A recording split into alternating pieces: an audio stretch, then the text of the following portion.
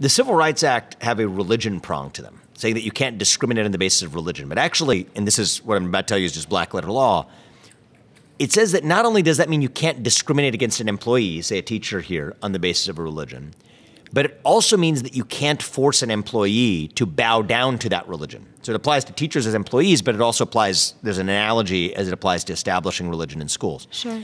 So the question is whether this woke ideology meets the Supreme Court's test for what counts as a religion. Right. And it turns out the Supreme Court has long held that secular humanism counts as a religion, that this, there's a lot of funny religions. There's one called Onion Head, one called Creativity. I mean, there's a whole body of case law. Right. But there's these like really quirky belief systems that count as religions for this Title VII purposes. But if those things count as religion, then what you see in the case of modern gender ideology, what you see in the case of sort of modern critical race narratives and race-based wokeism, these meet the Supreme Court's test to a T. And that means these are some of the largest scale civil rights violations and even religious establishment clause violations that we've seen in modern American history.